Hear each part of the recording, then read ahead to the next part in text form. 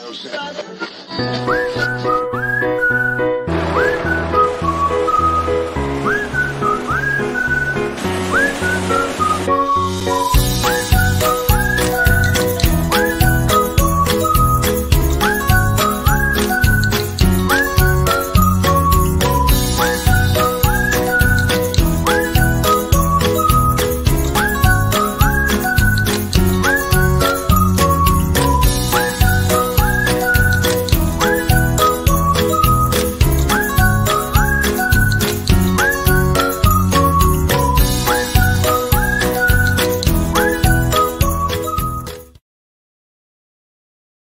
bom dia. Munson here with the Good Morning Portugal show. Happy Monday to you here from me and expatsportugal.com. We have a packed show today. So I have been putting your hellos already on the screen.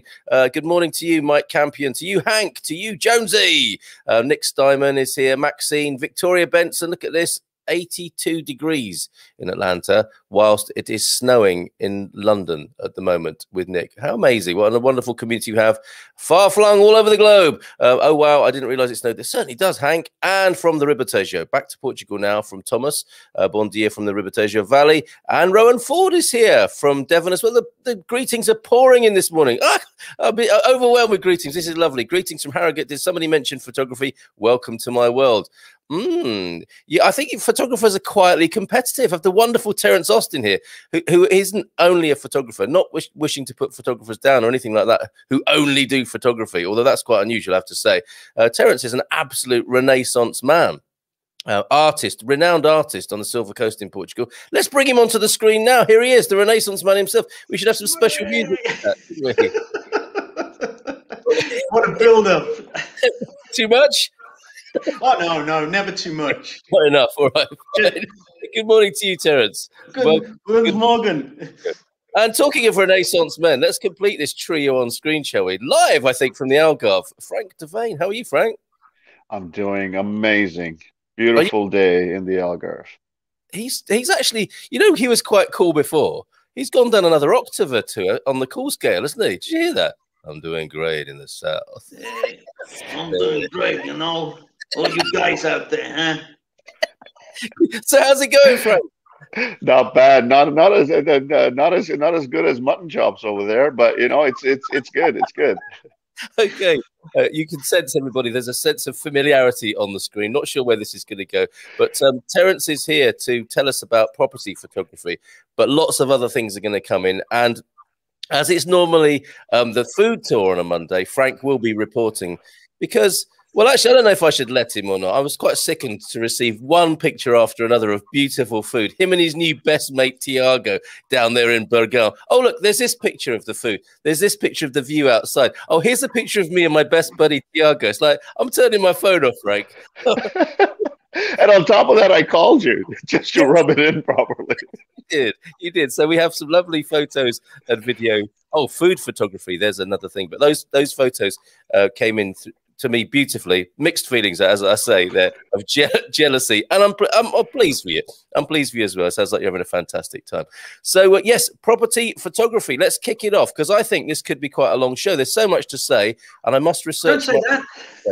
Oh, yes, he's only got a 5-minute presentation. Pressure's on the Terence. Okay, so yes, you rose to the occasion, if I may say so, without sounding at all smutty, which is often very difficult for me. But yeah, you heard this call that went out, and we're us giggling at Portuguese property photographs, and you went and did something grown up and adult about it, right? Yeah, I've got to be honest. I didn't hear the call go out for property photography, but you know, I'm always trying to do something mature. Really, I suppose in the COVID world, there's a lot of people out there sort of thinking, well, you know, should do something with the rental, should do something. I'm talking about Portugal now, but you know, probably also in America, etc., and Europe. But people should do something, especially if they're renting or they want to sell their house. And it's always the classic thing, you know, people contact the estate agents, and the estate agent trots around with his little camera, and then, you know, they moan a lot about the results that happen. Now, to be fair to photographers, or I should say real estate agents first, they're not photographers. Be fair to them. They, mainly come from areas like finance or managerial positions, banking. They're not the most visual people in the world. Okay, so to sometimes think that they are going to provide the most excellent photographs is probably not the best way of thinking. I know people sort of, they whinge at them, but really, to be fair to them, no, they're just run-of-the-mill people. So you've either got two choices. You can either get in a photographer. I mean, I've been lucky because I've done a lot of work out here, but I've done a lot of TV. I've done a lot of broadcast camera work, and also worked as a professional photographer. And I like to keep my hand in. I wouldn't say it's my main source of activity now, but I do like to do. I still like to mess around with it a bit. I mean, once a photographer, always a photographer. But I thought I'd put together, and I think you can see the old link there, terenceaustinartist.com. There's a bit of a blog there with 20 sort of things you need to consider when you're taking photographs. So today, I want to help people that really perhaps don't want to use a photographer, don't want or not probably happy with the estate agency photographs they have, and see whether they could have a go at do it themselves. That would be marvellous. To kick it off, I think really... Stop you there for a minute, Terence. Oh, sorry. No, that's fine. But this is where it began. This is the baseline from which to improve. So I think it's going to be a fairly straightforward matter. This is our classic favourite, if you can see on the screen there. It's all going fairly well as you look around the studio flat. And you can see, yes, I can see ourselves having a lovely Sunday breakfast there, croissants, cafetiere of coffee. Let's go out on the balcony. Oh, my God, what's that on the balcony? Actually, somebody, either a dead body or somebody sunbathing on the balcony. This is an easy job for you. This is like, this is like Man United facing a lower league team in a giant killing thing here. So I think the stage is set for you to fairly easily waltz in and claim this one, right? Well, to be humble, we've all been there. We've all come away from a shoot, right? And in the old days with film, you come away from a shoot and you always be praying that you got it in the can, really, because you didn't know. But obviously that guy's lying on the terrace there.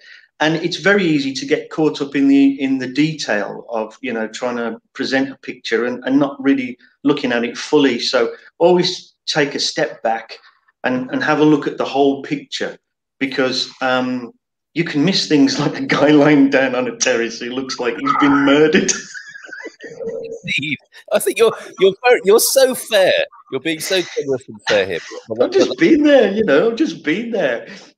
Thank God for picture editing. That's all I can say. Yeah, well, he'd have been photoshopped out in your world, I suspect. I've put the link on there for your wonderful That's blog. very kind of you. Do you want me to bring that on screen? Would that help illustrate what you're talking about?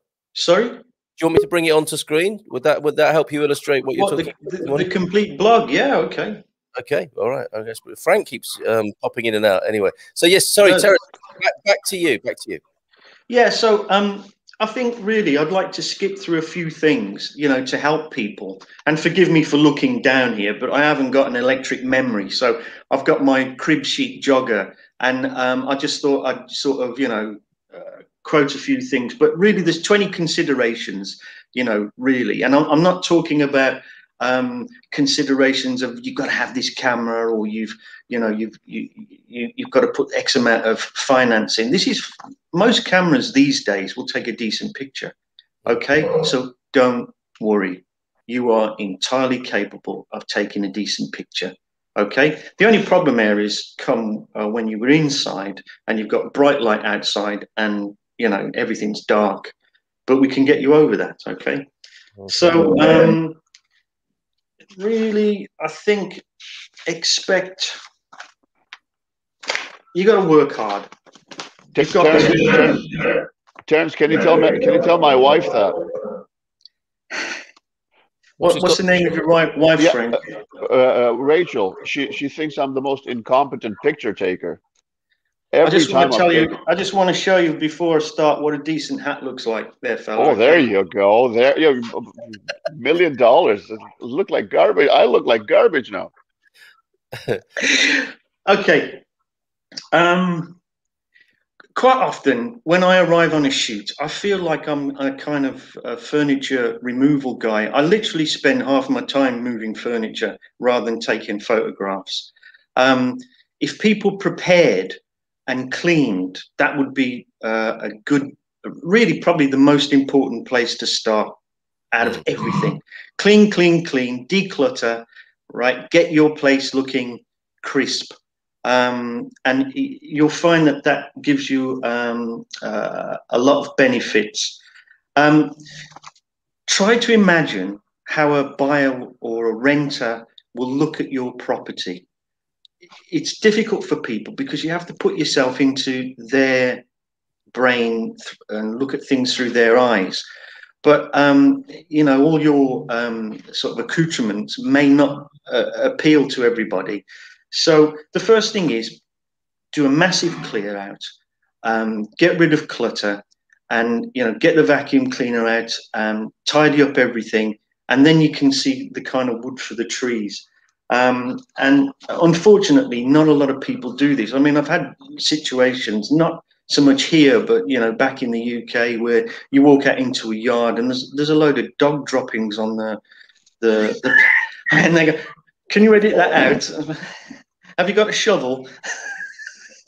Well, we've got that photograph on our Facebook group. Now, I don't want to be too unkind to people, but believe me, it happens. Okay, believe me, it happens.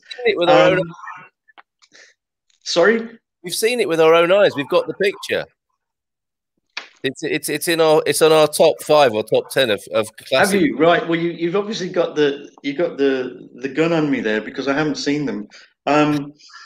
So the major tip is got to reinforce this, tidy up, okay? Because I'm getting tired in my dotage and I'm fed up of moving furniture. Okay, you're gonna need. Oh, do you want to read that out? Because that's Valerie. Hello, Valerie. So Valerie. Yeah, you Silver Coast folks. Well, marvelous person. Yeah, absolutely agreed.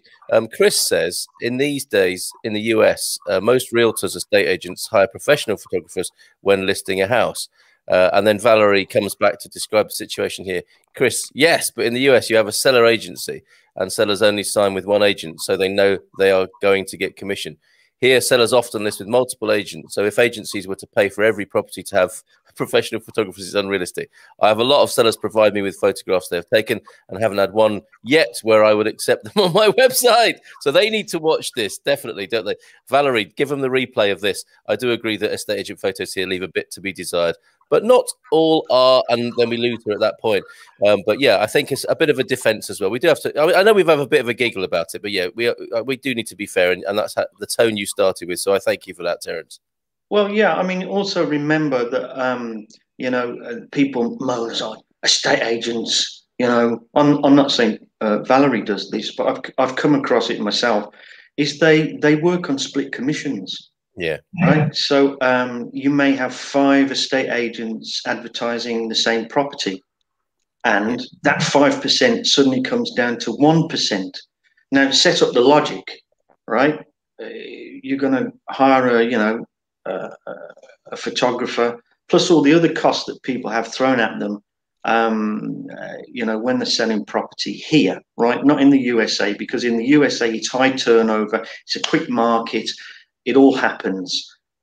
Here, properties can take 2 years to sell easily. That's not unusual, okay? That's not unusual. So you have to take a longer term perspective.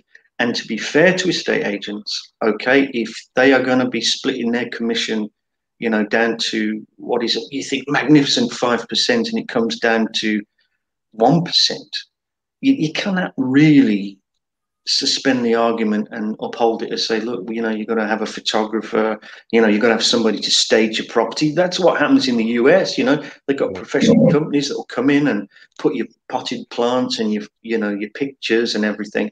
Great. I mean, it's very professional, and they lead the world like that. But Portugal's a bit different. It's about survival. And, you know, these guys, you can criticize them, okay, but there's always the other side of the coin too, which has to be considered. So my point is, you can do it yourself. It's probably safer to do it yourself. And if you fail, you can always bring the real estate photographer in, or a photographer, okay? But following these 20 tips, which you'll find on terenceaustinartist.com in the blog section, welcome, because I did work quite hard. I spent 2 days doing this. Can you believe it? I don't write very quickly. Yeah, I think he paints pictures and takes photographs quicker than he writes. So yeah, do take a look, folks. Yeah, I am actually, I've got to admit, I am dyslexic. A lot of artists are, a lot of creatives. So if there's any spelling mistakes in there. Well, we appreciate it. We appreciate it, Terence, and your fairness in starting out. So we've dealt with dog droppings and moving furniture and generally tidying up after yourself before you get cracking. And also, yes, to have some confidence and faith in yourself, which I think is an excellent start. Yeah, and have some fun, okay? Because let's be honest, right? We're all there sitting at home, you know, with COVID, etc.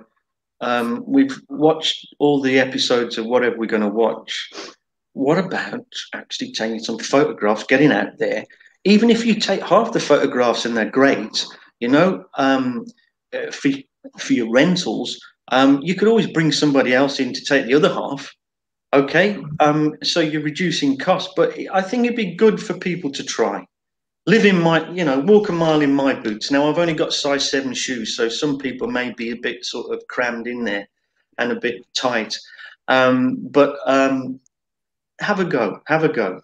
Now, what I wanted to say, let's get this right. Yes, thumbs. They are very important. Now, you probably think, well, why are they important? Thumbnails, picture thumbnails, yeah? They sell your property, whether you're renting or whether you're selling a property. Picture that you're in there and you're up against 50 properties a page. Yeah, what is it you think that's going to make people stop and look at that little thumbnail picture? Got any ideas? The faucet, the faucet, or the bloke lying on the terrace. I've seen some photographs which are, well, it's sometimes you have a laugh. There's like 4 different angles of the same faucet, and I'm wondering, are they must love their faucet. They must love it more than their property, because some of the pictures that you see, it's like 45 pictures in there, and out of 45, probably 2 or 3 are unbelievable. What I wanted to ask you, Terence, is when you shoot pictures, I guess it's the angle as well, natural light and everything else. Don't you think that when you do property pictures, the first picture should be, well, I guess the stream of pictures should be you showing the viewer how you get inside the property. Not the first shot should not be of the outside. The first shot should be of the inside, and then you show the outside. Which way you would? How would you set these pictures up? Do you know, Frank? That's a very, very, very interesting question. A good question, because most people think that you've got to have an exterior shot, you know, because we all talk about curb appeal. You're sort of raising the spectre of, well, why not choose perhaps a detail inside? You might have like a water feature, or a tennis court, or a great pool, yeah, or a brilliant library which, you know, stacked with books. And really, I think that's a great question, because it makes you think about the property. Think about the property and think about who is going to be interested in your property. So, for instance, if you have a tremendous library with a wonderful spiral staircase, hey, man, put that as a shot, yeah? If that's what you want to kick it off with, yeah? Why not? Because it will actually make you stand out against the crowd. But probably a more general rule which would help people is think about geometry, okay? And you probably think, well, crazy, why am I a mathematician? But think about the way a property looks with color and tone and the shape of the property, because that's what will actually stop the eye. I'm talking about a bold design. Oh, we've got Lee, do you want to read that one out?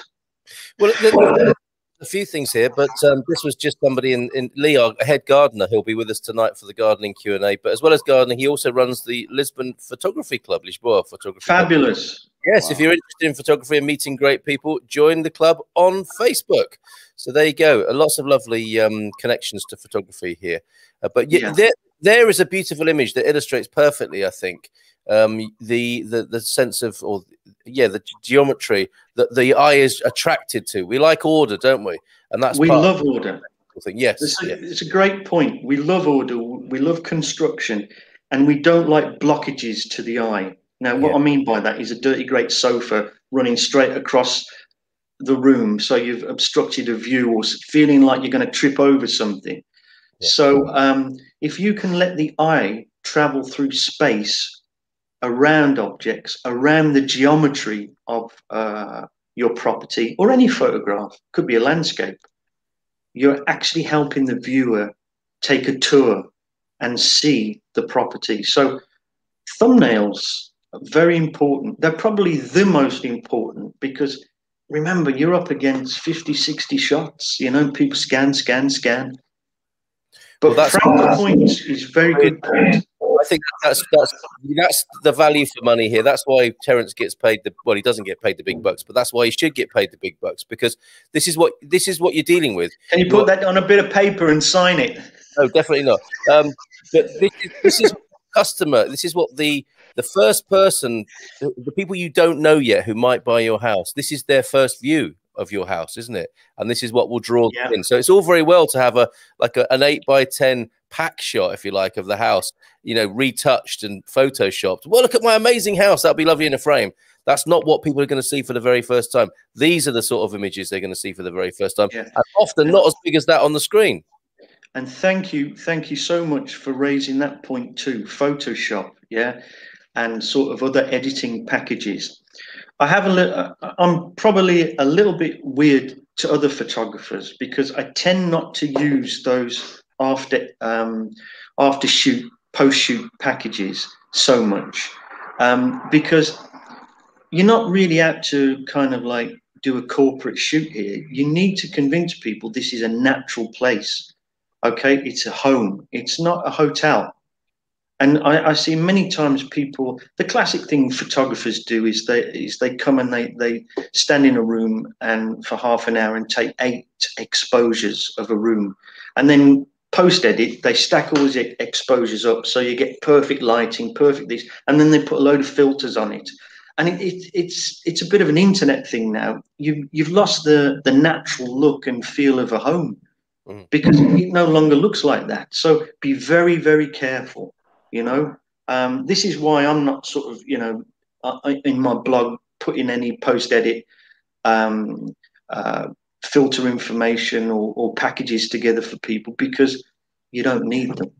Not to make your property look, warm, inviting, and natural. Another excellent point. Brilliant. And this is connected to it, isn't it? This is point 6 in your blog. This is a great approach, and I think Gianni is also talking about this. Picture your real estate as your favorite shop. So again, this is excitement for the eye, isn't it? Well, yeah, it's a bit of a problem for Frank, because obviously his favorite shop is the local butcher's.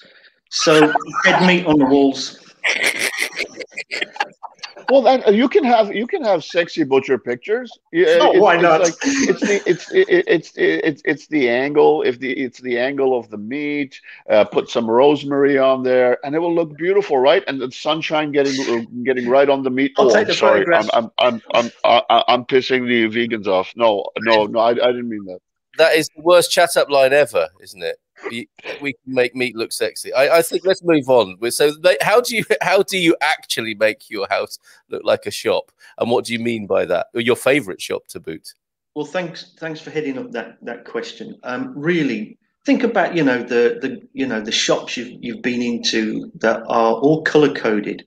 I'm talking about blocks of color, basically. Even your local supermarket, have a look at the shelves and look how they present goods. This is the business you're in, okay? You are presenting a product. The product is your house, whether it's for renting, vacation lets, or selling. It's still a product. And don't look at it as your house anymore. Look at it as is it going to be useful to this type of person? But it's always good, I've found, to picture your favorite type of shops, boutiques, whatever, and have a look at the way they light and have a look at the way they organize products. And if you've got books and pictures and cushions and carpets, use a theme, you know. Often people say use an accent color in your room, and that's really, really true. But don't overdo it. Yeah. Unless you've got this, wonderful property that's all about clutter and old chintz and all of that, then yeah, go for it. But normally people don't like that. They like order, and they like a kind of almost a geometric mathematical progression through a house. Yep. So good point. So let's move on to point 7, less of you in pictures and more of them, which covers the same thing. Remove your knick-knackery. Yeah, because you may like, I might love, the League Cup winners football shirt of Birmingham City FC. Yeah, marvellous. Silverware. Go ask Aston Villa fans what silverware looks like. And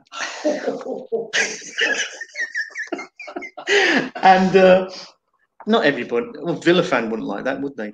No. Seriously. So declutter, depersonalize,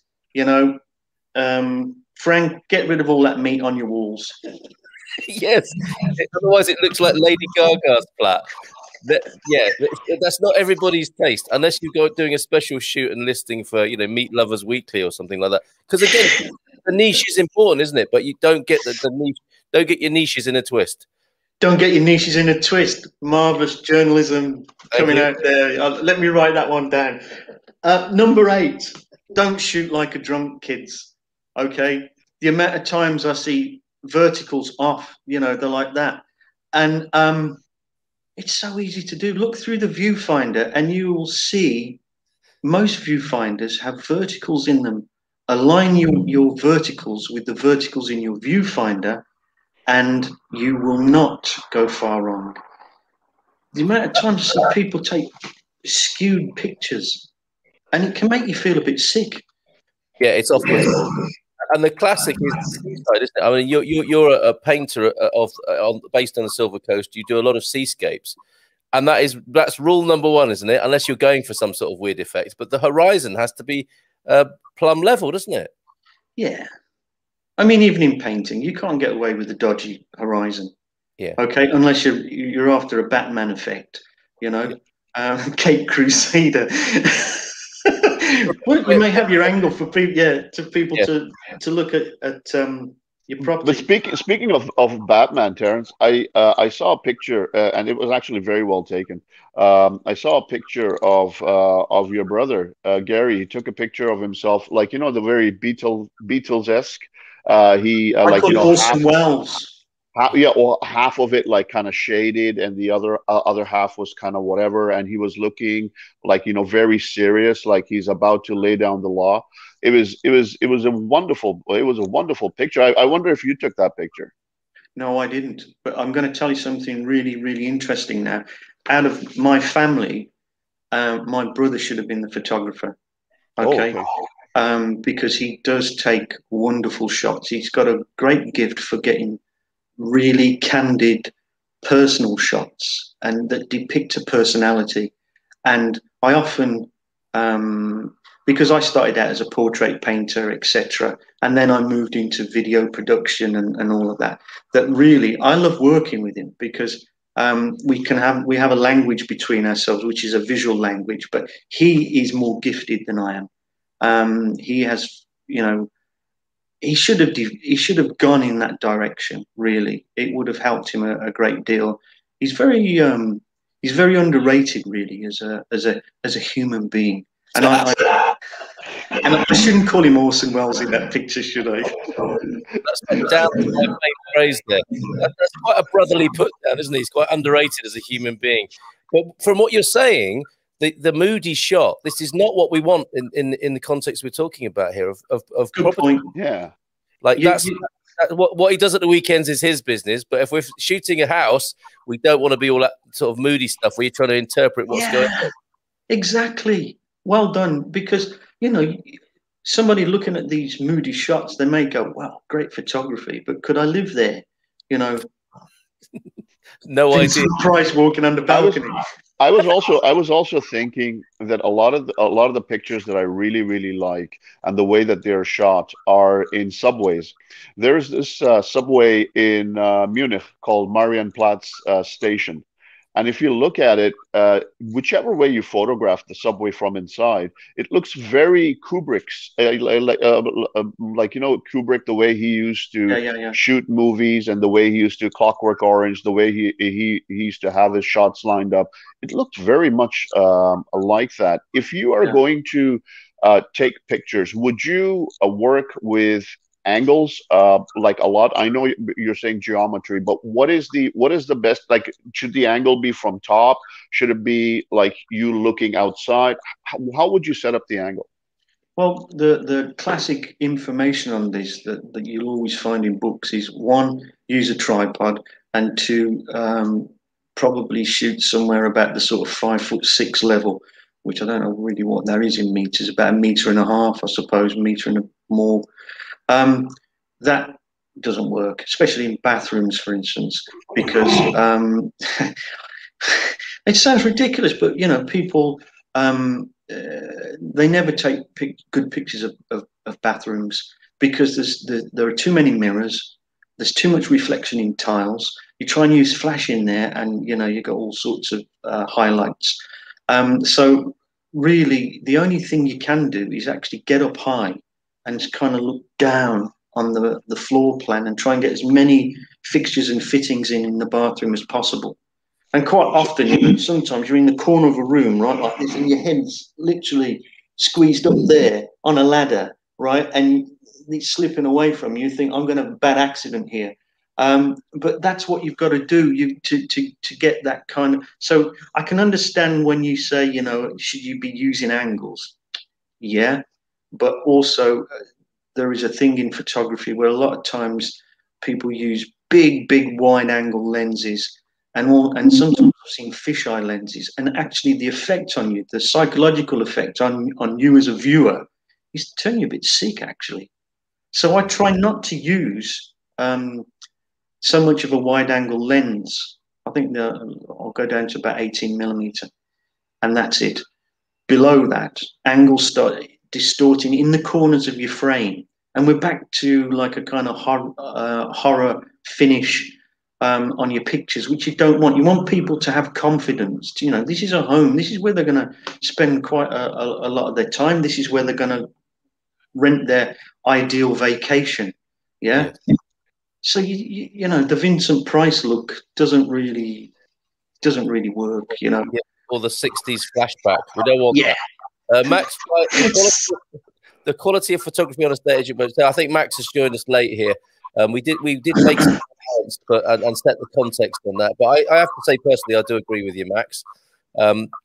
Johnny is saying another advice is remove private things, and I think Terence alluded to that earlier on with the general idea to tidy up. You get rid of things that have nothing to do with the property and put it on a reasonable size on the website so that the seller doesn't have to use a magnifying glass. So I guess, yes, good thumbnails. Is it true to say then, going back to the thumbnail thing, Terence, that if you've taken a thumbnail that's good, when you scale it up, it will still look good? Well, yeah. I mean, if the thumbnails are low resolution images, but you'll still see the property. Yeah. But if you blow a thumbnail up, it's not going to look great. But that's how it is on an estate agency website, isn't it? You click through and it clicks through to a higher res version, does it? Is that how it works? And then you've got the same. But okay. Yeah, so you've got your high res thing, but the principles, the golden means and the thirds and everything are still there, aren't they? From the small one to the big one, and that's what we're looking to preserve, right? Yeah. I mean, for instance, if you look at my eyes in this picture now, right? Yeah. You talk about the golden mean. If I put my eyes up to that level, you're going to like it more than if I put my eyes down to that level. He's playing with. I like it. Yeah. And you're talking about the golden mean, the rule of thirds. If you draw a line across where my eyes are, that's pretty much about a third, and we're all comfortable there. Yeah. I'm slouching a bit, and my eyes come down a little bit, but I'm okay with it. I can live with that. Yes. So I don't want to do the whole interview like that. So proportions and thirds and all that important. Angles, yeah, to an extent, and then no, stop yourself, because it's going to go slightly bizarre. So a decent wide angle lens is a must. But most mobile phone cameras have a decent wide angle lens these days, Okay. And the sort of resolution is there, So don't be scared of it. Have a go. The other thing I wanted to tell people is get your step ladders out, okay? Yes. Because step ladders, as you're showing here in the high wide shot, do give you that, big panoramic, over-encompassing view. And quite often that's what people are looking for with estate agent photography is, to see everything, as long as it doesn't bend and as long as it doesn't warp. And so get as much into that as you can. So note of caution, step ladders can be a bit wobbly, okay? So I don't want anybody blaming me if they come off. Right, get somebody to hold the step ladders. It's a shame we live in a age where you have to advise people how to use a step ladder, but well said. Well said. So I touched on the fact there that number 10 on my list is a wide angle lens. It's a must. Okay, you can't. I've seen photographers turn up. Have you ever seen those really long lenses? Yes. Shoots. Yes. If a guy turns up with a really long lens on a shoot to shoot your house, basically. Kick him out the door, because really it's going to take a picture of about that size. Yes. The longer the lens, the smaller the picture. The shorter the lens, the wider the picture. Mm-hmm. So you want somebody turning up with a nice short lens, okay? Because it's a kind of penis envy type thing that people do. I'm talking about guys that they turn up with a lot of kit, and having a big old lens, yeah. There's nothing great for sports photography. Yeah. Okay. Pictures of Gaza or whatever. I'm really showing my age now.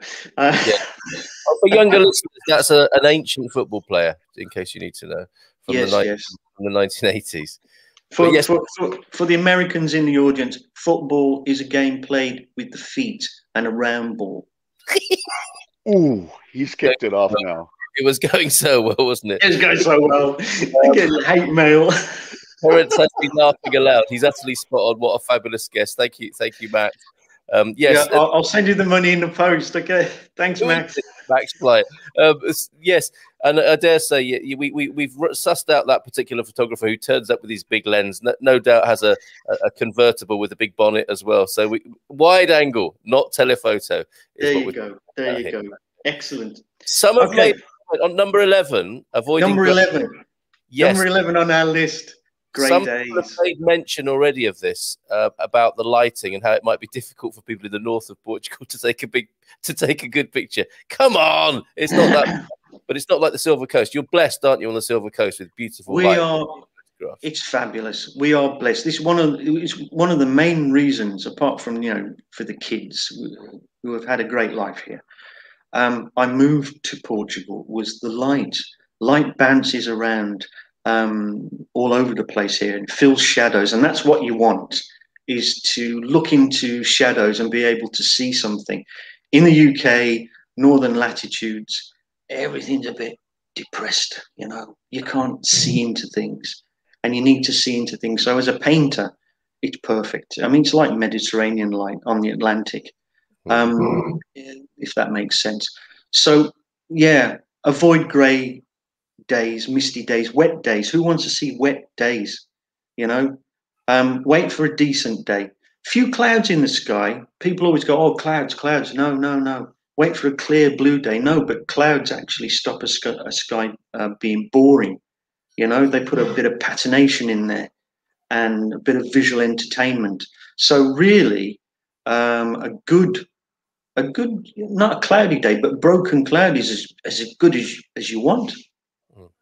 Nice long broken cloud day. I mean, a lot of times people here, they say, oh, especially if they're renting properties, and their sort of season ends in kind of October, and so they start thinking about doing pictures in December, January. What an awful time to do pictures, because it's raining, you know, and there's wet on the ground, and you're running in and out of you know, the interior to see whether the rain stopped yet. So shoot in the summer, but avoid kind of like July, August, because conversely, I mean, it's like the sun out there. It's like, you know, a furnace, and it's very bright. Now, a little thing you can do is, right, if you get a pair of sunglasses, which these aren't, right, and you don't have filters, is try putting a pair of sunglasses or a sunglass lens on your camera while you're shooting. You can actually get decent results. And if your camera's set to automatic, it's going to do all the calculations for you. Yeah. Okay. And you'll stop all that glare and all that kind of like, whoa. See, if we all have out here very usually light, bright houses. And I mean, the sun really does get intense here in July, August. So we're going to the ideal. Sorry, I lost that. Going into the ideal window now from spring before high summer would be the best. I mean, great timing then. April's always difficult because April here, you know, the song April Showers. Yeah, it's so true here. We get April showers, April downpours, and then we get intense sunlight. So really, April, skip it by a bit. If June, July, yeah, August. Best month is October. Photographers love October because the atmosphere is clear. You can see into the distance. Everything is crystal. And it's true here too. We get a lot of water vapor in the air, which gives us a lot of mistiness, and you can't see, you know, into the distance. That doesn't affect estate agent photography so much. But October is a terrific time. We don't get fall. We don't get fall here, you know, so much. But it's still a great time to shoot. You know, you're not getting all the golds and all that, but it's still a fabulous, fabulous time to shoot. So avoid grey days. That was a very long-winded way in saying avoid grey days. That's okay. I think. How long did that take me to say avoid grey days? No, a point well made, sir. And we've found the optimum month for doing it. But then again, you know, if you have to crack on at the ideal time of year, if you have to crack on at the time of year you've got, then, you know, you have to factor in all the other points that Terence is making here. What does this one mean? The sun shines over real estate photography. And before you answer that, a point of order here, I think, from a psychologist. Factually, according to Freud, penis envy is a female phenomenon, Terence. But your comparison to lens length made it relevant here. So the point of order, well made, well taken, I suspect. Well, we're in here deep, aren't we? I mean, I'm sinking now. I think you just about saved. Well, you know, an allowance was made for you from the psychological fraternity, so we're okay. But thank you, Chris Thomas, for that. Where else are you going to get insight like that on a daily? Exactly. All these people turning up thinking, "Oh, it's going to be a boring photographer talk," and we're talking about penis envy and Freud. Come on. And now Hasselblads, which aren't connected. Think about your picture before you shoot. I still think about it like I was using my Hasselblad with my maximum of 12 pictures. Here's a really good point. With digital, you can tend to overshoot and make a massive job for yourself later on, right? You've probably covered that somewhere. Do you know, Jeannie, that's a fabulous, fabulous, fabulous point, okay? Because in the old days of film, you know, you had 36 on a roll or whatever, if you're doing 35 mil.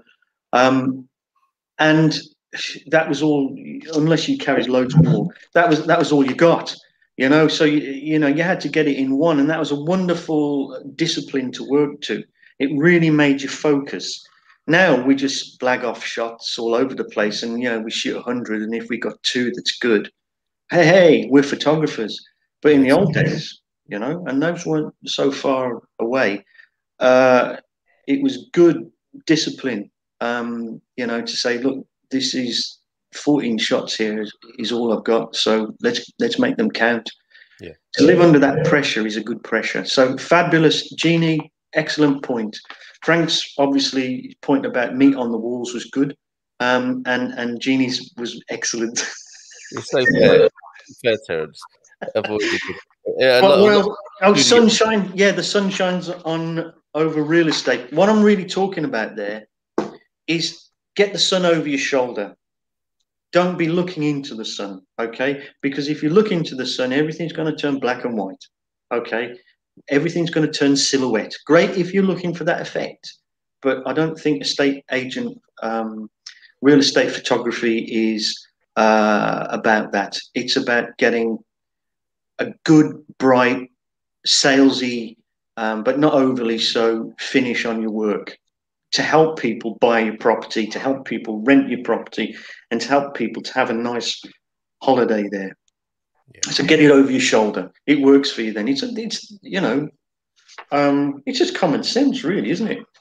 Well, you're living in these extra bits of value all the time, and you said there you're basically selling a holiday home. But if it's a more permanent home, that's still good advice, isn't it? Because you want to feel like you're on holiday all the time when you move to Portugal. That's part of the sort of a psychological attraction, isn't it?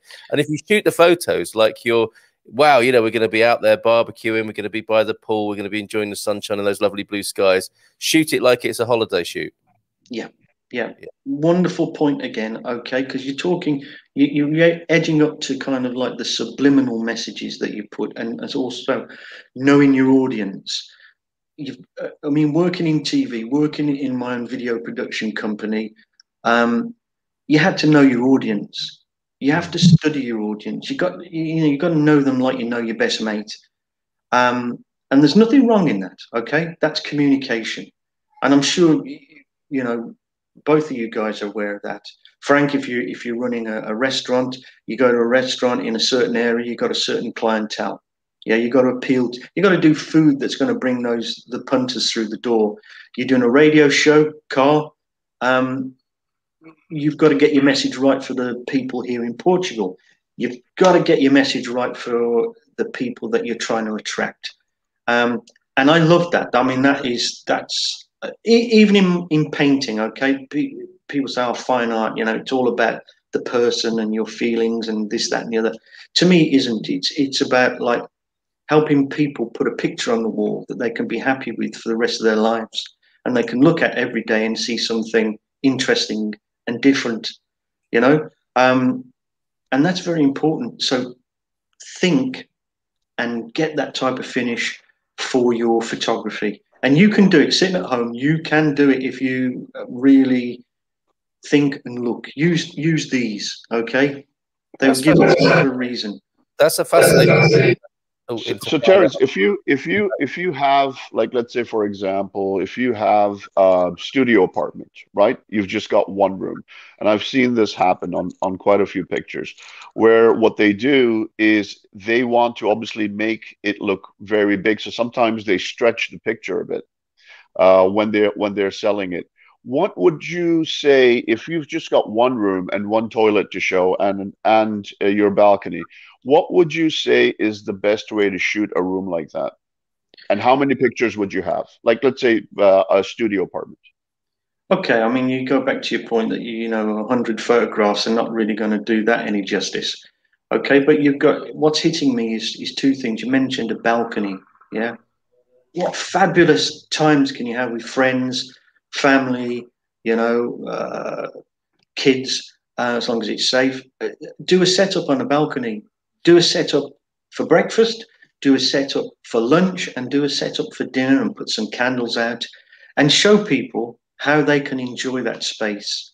Brilliant. Yeah. Have the view in the background. Okay, you may be lucky enough to have an ocean view. So also, if you're in a good location like that, put some shots in of the area. It's not just about the property, it's about what's around. It may be close to Lisbon. Why not put a shot in of Lisbon? Porto, yeah? So the story to tell, it's how you tell the story, and you are allowed to do this, okay? Don't feel constrained that, think, well, I've got to put 40 shots of one room.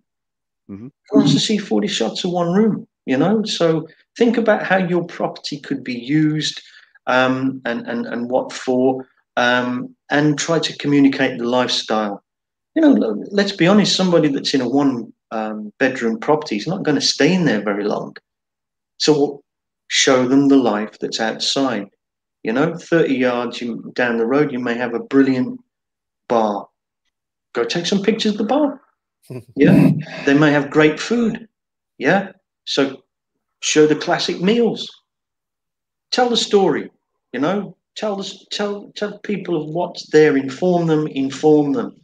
They won't, I've seen some pictures. I've seen some photographers, and they're obviously amateur, but they've done a wonderful job where in a studio apartment they show pictures of the appliances. So if they've got like a catchy appliance, they've got like one of those old-fashioned looking toasters, they'll do an angle with the toaster and whatever, or they will show their like washing machine or something, and they will do it in an angle where it actually looks good. It shows that you've got these appliances. And would you recommend that?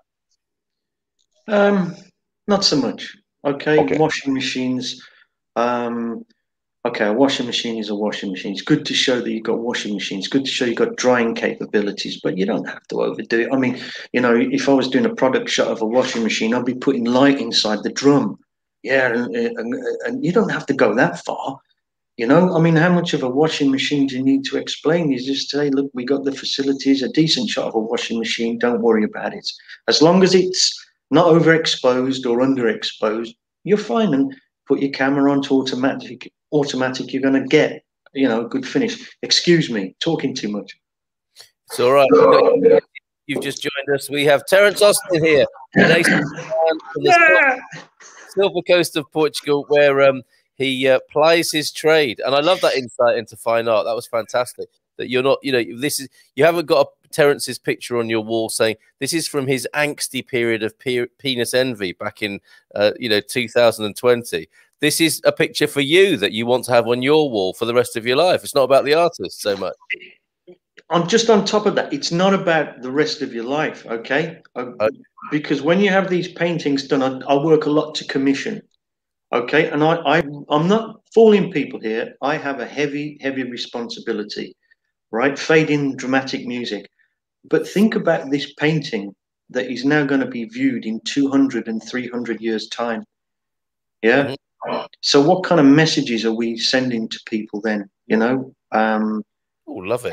It's really, artists never really think about this, They never consider what they're doing today will be seen in 300 years' time. So it's something you work at getting right, okay? It's not one of these things that, just blag off what, yeah, that's it. That's how I felt at the moment. With me, it's almost like I need to kind of understand the client and their life and their perspectives, what they like. And I love all this, okay? I think they help me become a better artist because of this. Wow. So don't hold back. And I encourage them because, when they come through the door, I'm looking at what they're wearing. I'm looking at, what kind of dresses this lady got, or this guy's got a pair of glasses. What do they read?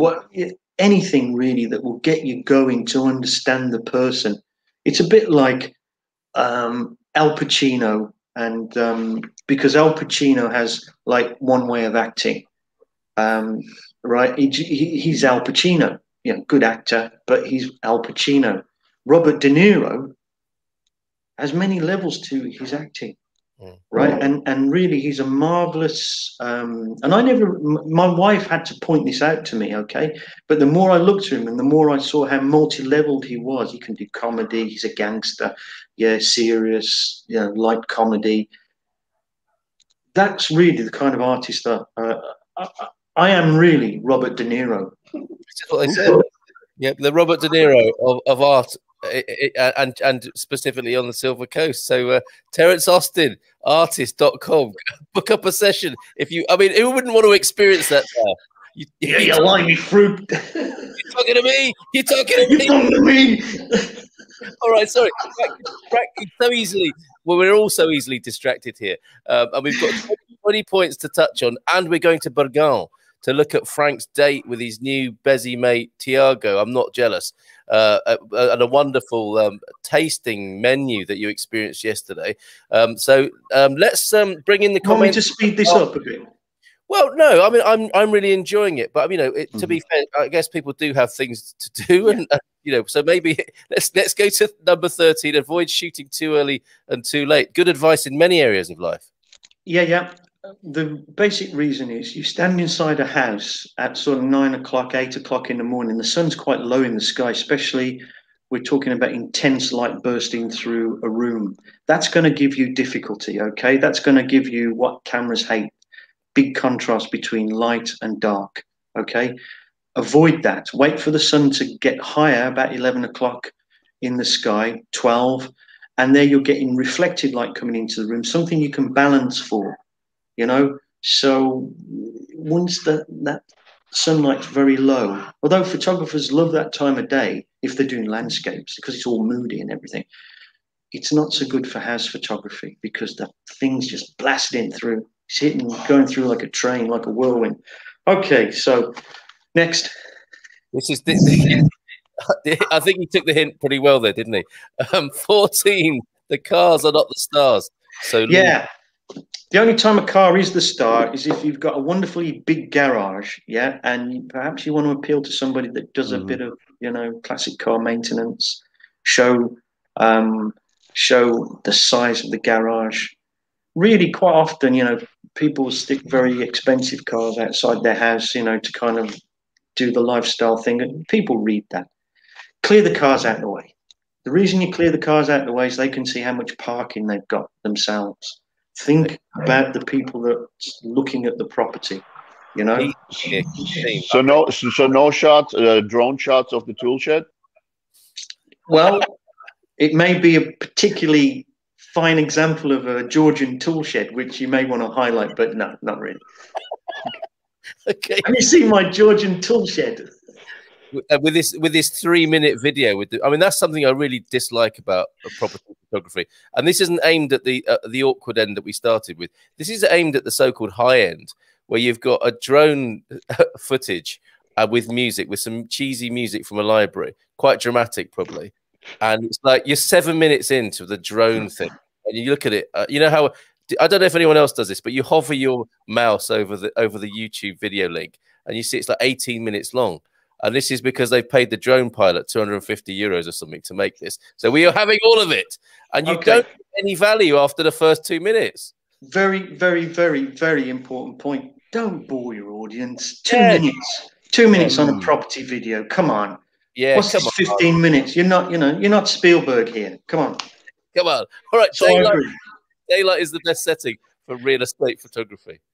Well, it is, and it's also for painting, okay? Because it's natural. It burns at the highest temperature that, you know, you can think.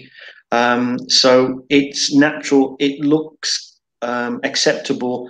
There is a situation that if you get yourself in a like a room with no windows, adjust your camera to indoor light, because all your pictures will turn out blue, and not a nice blue. So, but when you're in a property, use the daylight, use the natural daylight, and flash is really aimed at being daylight. Okay. So, leave the lights on. Yeah, leave the lights on. Put all the lights on in the house. Okay, you think, what, in the daytime? What, are you crazy? Yeah, but it works. You know, if you've got a bad corner and you've got a table lamp, it's going to throw a nice bit of pattern on the walls.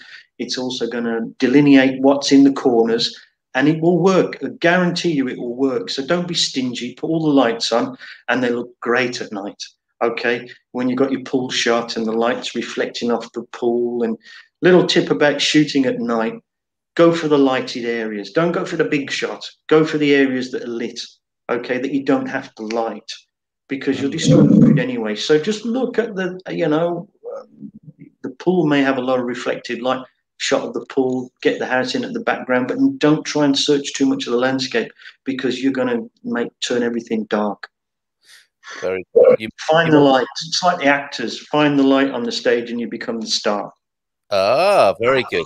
I particularly like the way you've put me in the middle today. Thank you very much. I have some artistic sensibility there. Yes, I didn't want to hear from your agent. Like, why on earth is Terence on the right of the shot? Flash photo. It happens. It's happened. Okay. Quick results, number 17. So I would be scared to use flash because it's so harsh, but you say no. It is. Yeah, you give me some great feed-in lines here.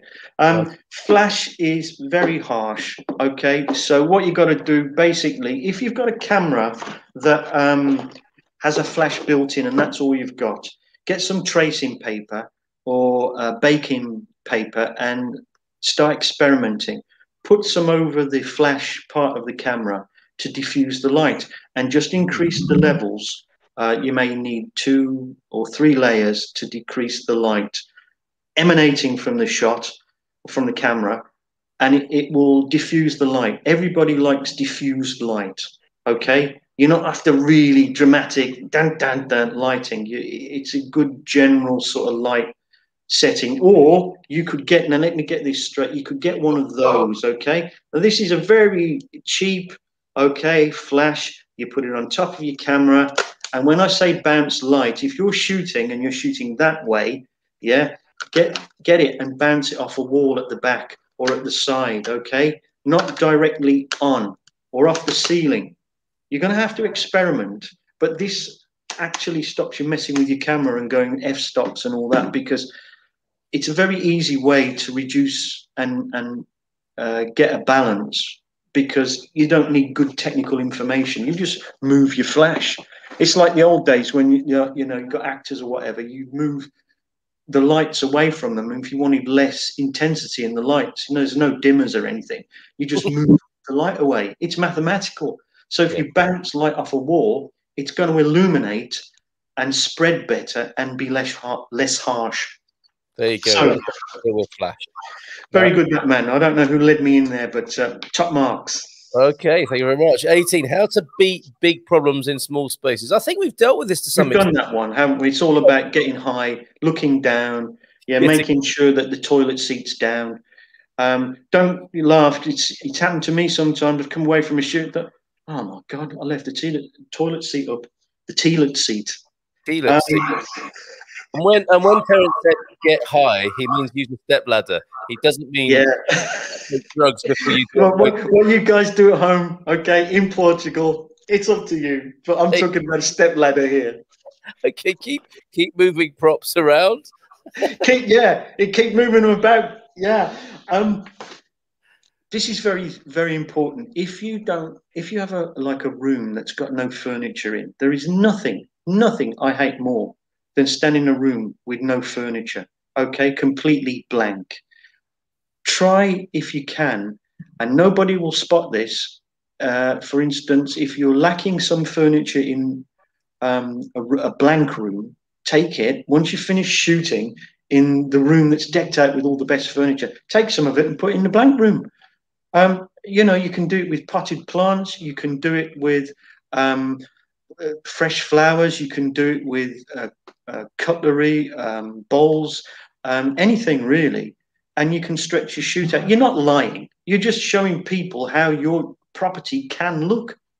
Yeah. And I've done my job basically. If I've got people through the door, what happens after that is up to you. But if you look at that shot there, okay, I'm trying to appeal to obviously people that, I think this is a rented property, and this was the kids' room. So I put a couple of dolls and almost like they're reading a book there, and it's kind of cutesy, nice colours. But it tells a story. Your 5-year-olds, your 3-year-olds can sleep safely here, and it just communicates lifestyle.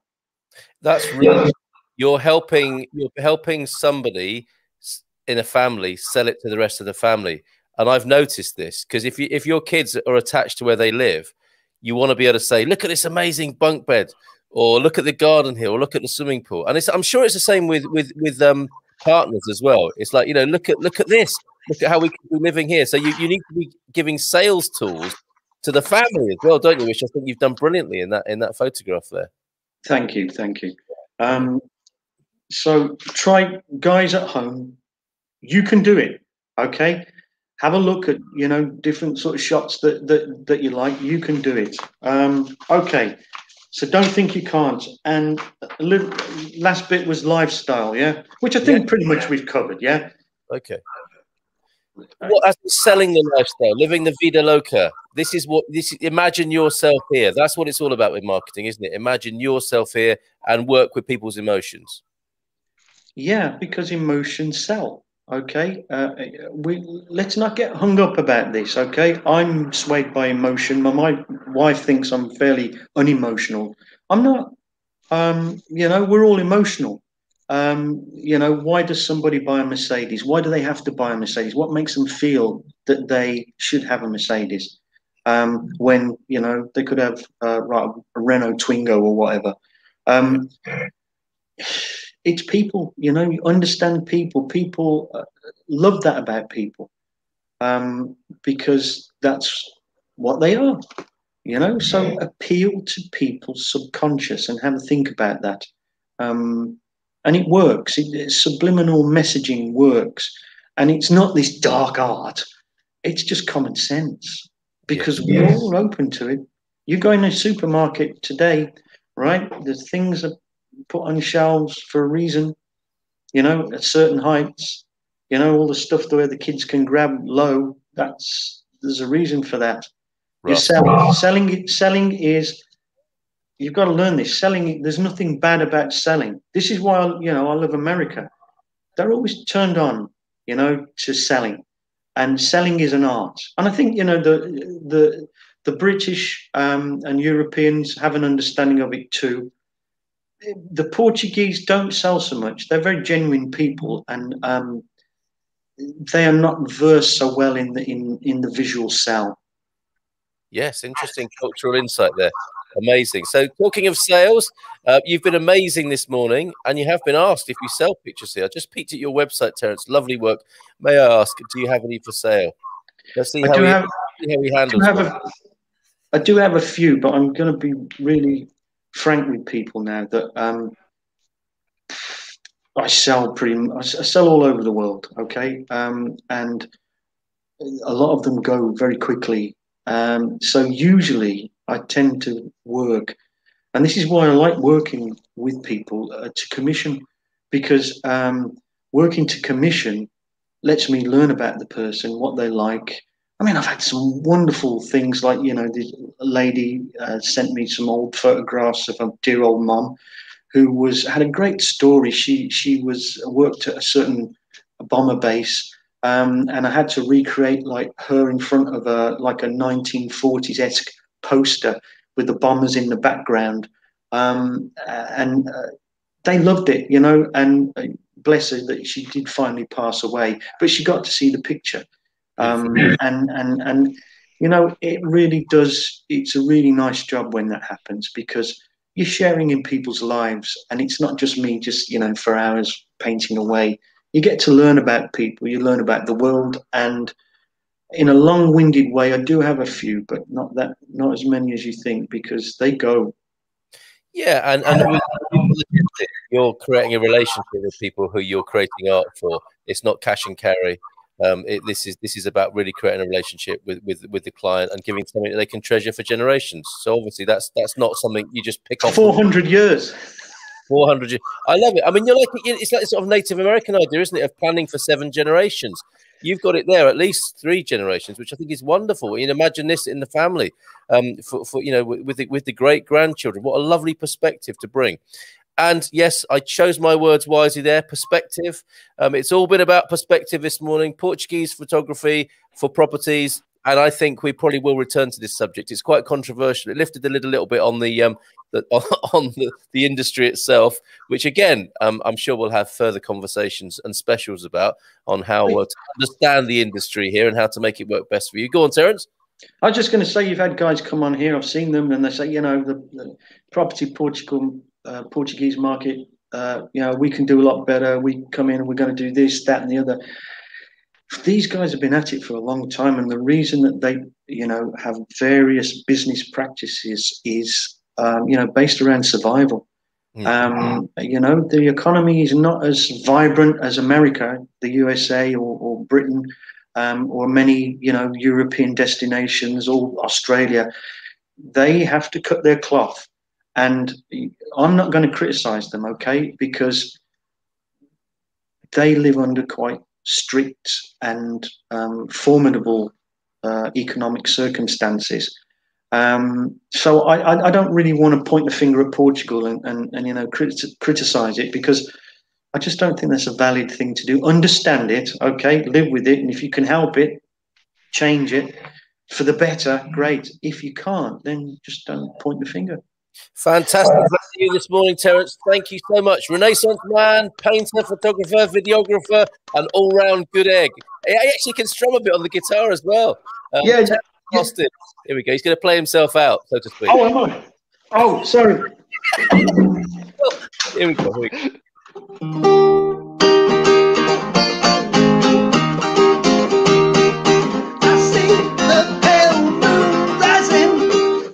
That's as much as you wanted that. Take care, mate. I do all my own links. He's amazing. Thank you very much. We'll see you again soon, I hope. Ciao, ciao. Wonderful. See you, Frank.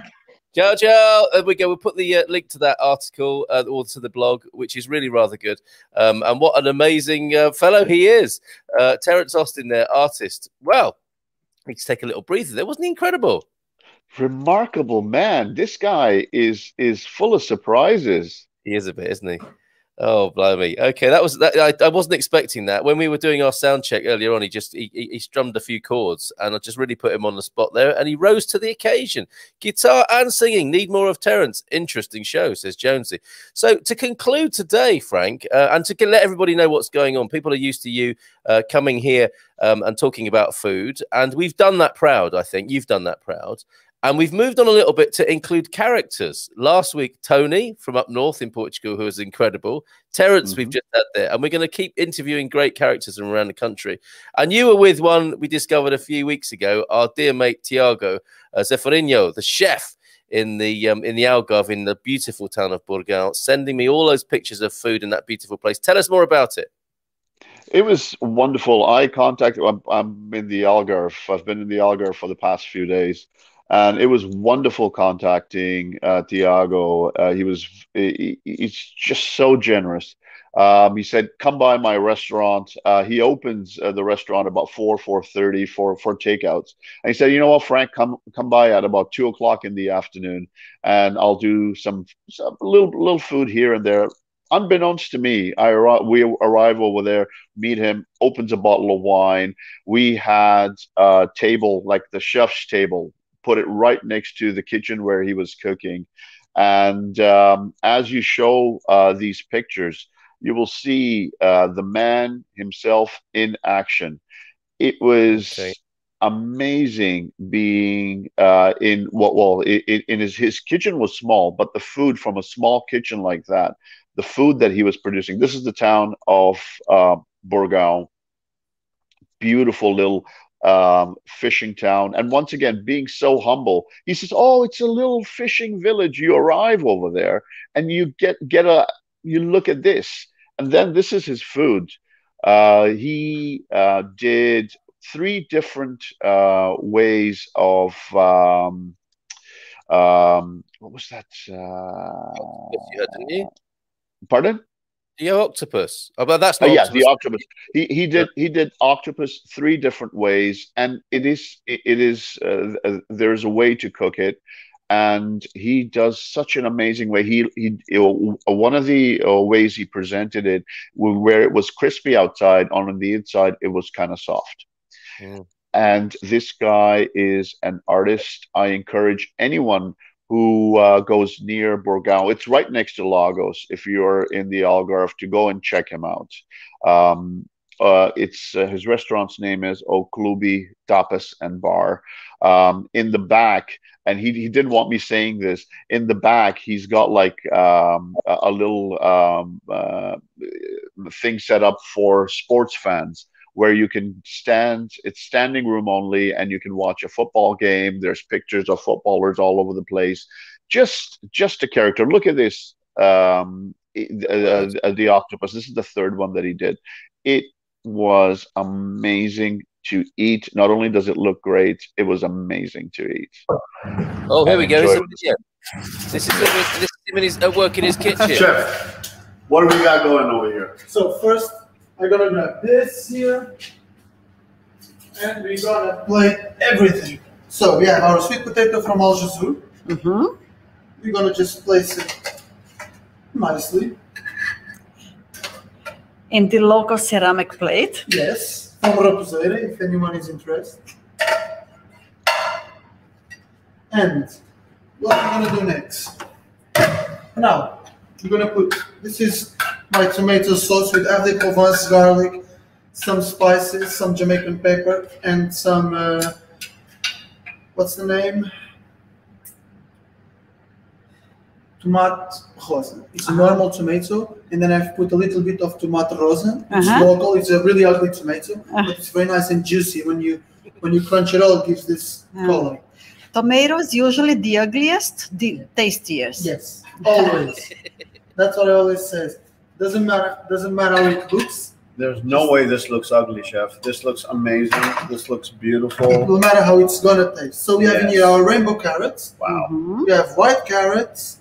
We have yellow carrots. We have purple carrots. And we have orange carrots. Wow. With rosemary. He did the entire shebang. This looks gourmet, but it's not going to be looking gourmet. Sorry. No, it's not going to look gourmet as soon as I get into this, chef. I got to destroy this. It's going to look like a full plate. That's what we want. Yeah. Yes. This is my new dish. So it's a lot of hours putting together on it.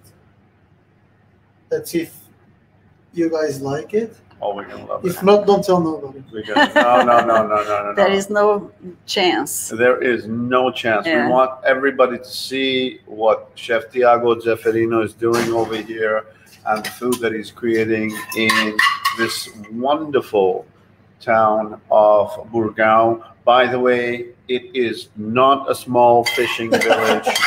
It is a Chef wonderful Tiago. Chef Tiago tried to keep the secret from us.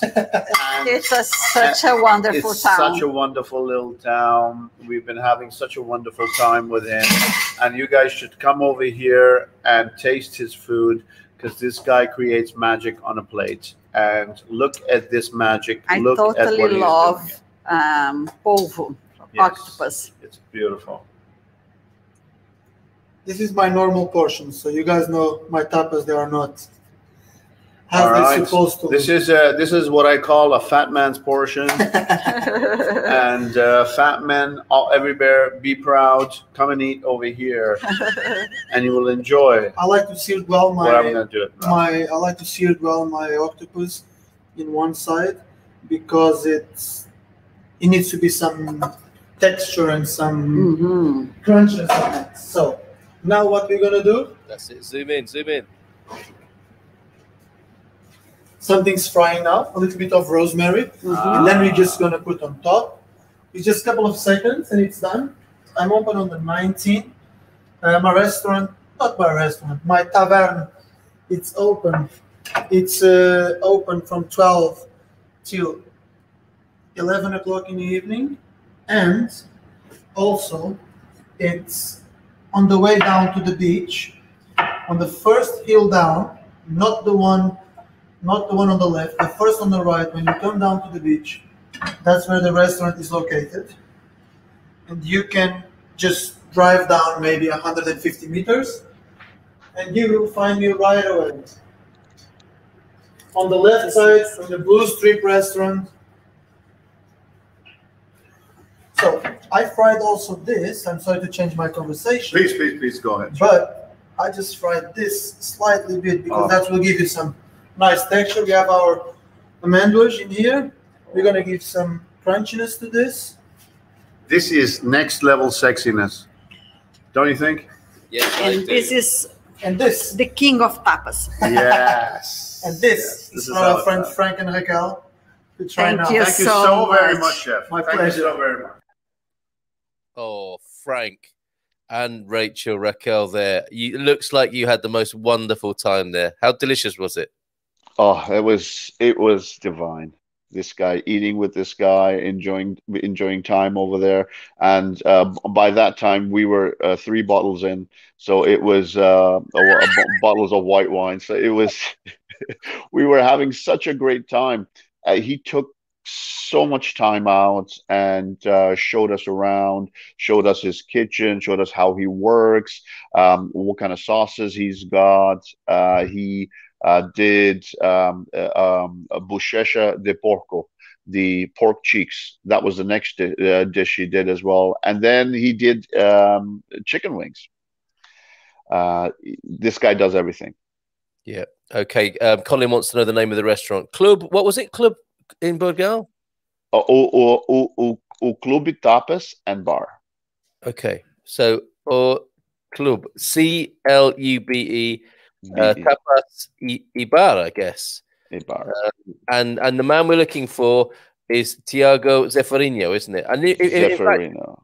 If people go to the Good Morning Portugal Food and Wine Club, you've put more pictures up on there so people can see them a lot better than I put the address over there as well and the name of his tavern. Yeah. Oh, Max Flight found it. Looking forward to visiting this week. Fantastic, Max. Say hi from us all here at Good Morning Portugal, because that guy I think is going to be a star. I mean, he can cook. He's cool as hell, isn't he? And he's very easy on the eye as well. Like, he's got it all going on, hasn't he? A bit like Terence here this morning. Yes, he was. We were talking, and he's like, "Yeah, I'm a bit shy." And I go, "Stop lying. You are not shy. There's no way you're shy. You're a star." Yes, he is. He really is. So, so it's amazing how you found him, Frank. Invited him onto the show about a month ago.